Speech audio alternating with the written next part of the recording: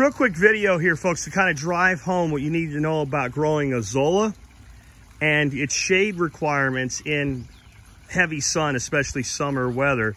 And this would be most of the country, honestly. Obviously, Texas, we get a lot of really heavy sun in our summer.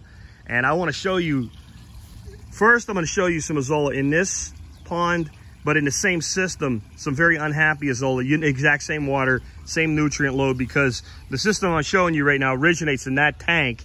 It goes up to 3 tanks over there, overflows to this tank, and this tank, through that overflow apparatus, overflows to that tank. So it's what you're looking all the same. There's no difference in the water. The only difference is the solar exposure. So if you look at this, and I took about a half of a 5-gallon bucket out of here twice this week, and it's already starting to grow back. I have to keep taking it out so there's a hole to feed the fish in here through. But this is very healthy Azolla. This is what you want your Azolla to look like. And before I took any out this morning, it had already closed the mat up. And it was a good inch thick of this stuff, which is about as thick as it'll get.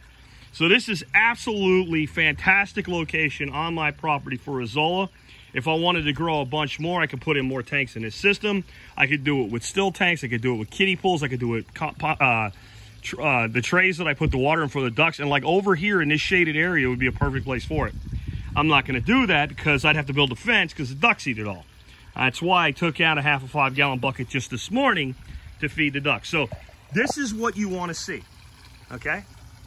And a lot of people say, well, it can be green, it can be red. If it starts to turn red, it doesn't mean it's going to die, but it probably is, and it's unhappy. Let's go take a look over here. So again, what you're about to see, exact same tank. Now, I didn't remove this. It's literally died back off this side of this tank. And if you look here, it's just nowhere near as healthy. I mean, this stuff will come right around if we relocate it, and we might. See how small it is here? It's unhappy. It's just not doing well. But see how it started to actually die? And it'll literally eventually turn black. Now, why does this tank look like this? Well, it looks like this because this tank gets the most sun out of these 3 tanks. This is the exact opposite problem. It's doing okay over here. It's getting just enough sun, but see how small form the leaf is? So this is not getting enough hours of sun, but it's keeping it from dying. So it's got a little reserve here hiding in amongst this Mentha aquatica, which is the Latin way of saying aquatic mint. This is a great mint, by the way. I would say it's about twice as strong as your typical peppermint in flavor for making teas. It's almost, but not quite, too strong. You should use less of it. Anyway, then you come over here. We got a bunch of string algae. Let's feed some ducks, because there'll probably be some shrimps and other water creatures, snails going along for the ride here. And this string algae, the only way I know to control it, hey guys, here, is to mechanically control it. And it's just duck food. It's also outstanding worm food in your worm bins, by the way. They love it. It's high in protein and high in minerals and nutrients. And the ducks really don't eat it so much. As they go through it, they find all the goodies in it, like they're doing right there. Anyway, you look here, a lot of dieback. Right here, complete death, right? Here, it's kind of healthy, but it's already, see it's starting to turn. Just a little color turn. This also gets a lot of sun. So these 2 tanks are about done producing any for me for this year. So the smartest thing I can do is harvest as much of it as I can and give it to ducks. Now I'll throw it on the ground for these guys and they'll probably eat it, but they like it best. I put it in their water tanks because they're water birds. They like to eat in the water. Now I want to go over here.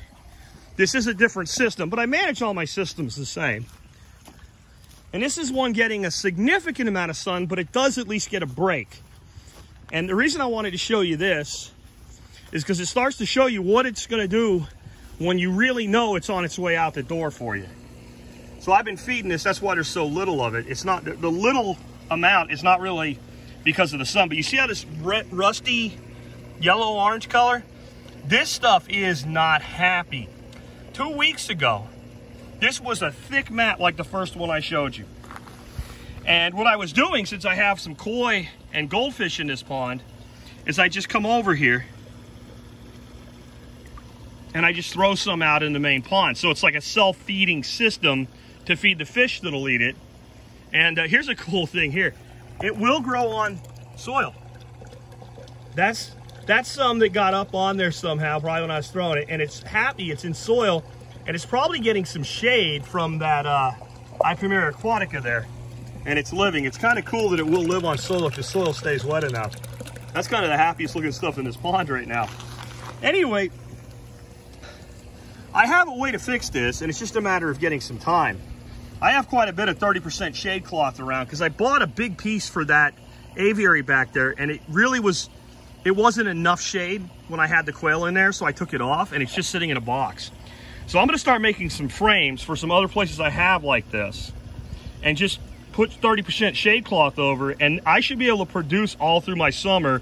And then instead of just producing the water hyacinth in the height of summer in many of my systems, I will be able, what is that?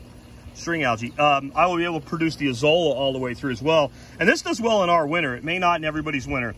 Now, here's the thing about this stuff in the winter. I bought my first Azolla about 7 years ago. It was like a sandwich-sized bag. It wasn't a sandwich bag, but it was about as much as you could cram into a sandwich zip-top bag. I've never bought it ever again. I'm not exactly sure how it survives, because you've seen it, like these things completely ice over. We had that event about 3 winters ago where it was below freezing for 9 consecutive days, and it was below 10 degrees with counting the high. Stayed below 10 for counting the high for like 7 days.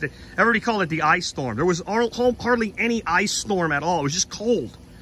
And it and the duckweed came back. And what it seems happens is somehow the intrinsic intelligence of this plant knows when it freezes that some of it sinks. And it goes down where the water's not frozen, just like a fish does. And it just kind of goes into a stasis down there. And when the water warms up, it surfaces. However, if it's dumping some gas or taking on some gas or something, I don't know. But it makes it through the harshest winters we've ever had. It's native up into the Carolinas and Virginia, at least. And it might be further north than that. I only know so much about this plant, but it's a survivor. I have a lot of you guys ask me, can I grow it in? And my answer is try it. It's not that much to get some to start with. And all you really got to do, if you want to keep some over winter and your climate won't do it, get a fish tank. Don't put fish in it. I guess you could, but better off, don't put any fish in it. Throw some nutrient in it. Throw a light over it, and harvest it out and do something with it so it doesn't choke itself to death, because it kind of can in a confined system. And keep some through your winter, and then as long as you have a couple handfuls to seed your systems with, or to restart whatever grow media you have, I mean, that right there, every 3 days to 4 days. People say every 2 days like duckweed. Duckweed doesn't do it either. But every 3 to 4 days, that'll double. And it definitely 3 to 4 days will double plant count. Each one's a little fern plant. This is a floating fern. Even if the babies have not yet reached size, it will double its plant count easily in 3 days-ish. Little snail hanging out here. See if a catfish wants you. And why do we grow this? We grow it because the ducks eat it. If you do black soldier flies, they love it. Worms love it. Pretty much everything that we eat eats this, and everything we use to compost with eats this. It's also very high in nitrogen, so it is great as long as you're not putting it. That might be what happened. I might have done this. It might have been a video I did it in.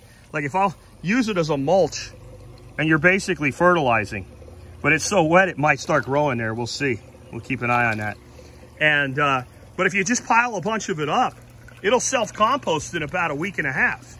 And it makes a beautiful, you don't have to add anything to it. I mean, you literally just take this stuff and pile it up and turn it a couple times while it's drying out. And when it's completely, pretty much dried out, maybe keep it wet for a few days, spray it when you turn it, and then let it go. And it turns into like perfect compost with no other inputs.